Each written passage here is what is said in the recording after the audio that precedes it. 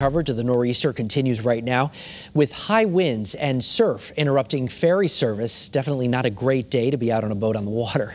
Channel 3 New London Bureau Chief Kevin Hogan is live right now with the mobile newsroom along the shoreline in New London with this part of the story. Hi there, Kevin. Hi, Mark. No, look at that. That is rough surf. It's been like this since about 2 o'clock, and that was the peak of high tide at 2:14 today. But the tide is now going out. But it has been very strong. That's why some ferry service to Long Island was canceled today. Large rolling waves fueled by strong winds pounded the surf at Guthrie Beach in New London and all along the shoreline today.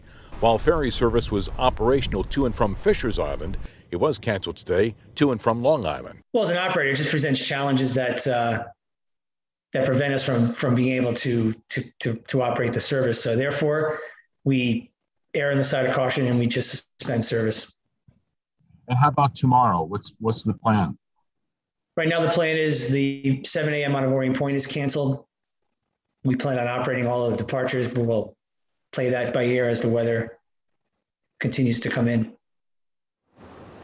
And in the meantime, Fisher Island service, the first 2 runs in the morning, that'll be postponed, and hopefully, depending on the weather and what's going to happen. And that's why we're a little foggy tonight, because we've been out in the elements all day, very soaked. Coming up at Eyewitness News, Mark and Aaron at 6 o'clock, tell you about the power outages and damage caused by the strong winds from this nor'easter. Live at the mobile newsroom at Guthrie Beach in New London, Kevin Hogan, Channel 3, Eyewitness News. Yes.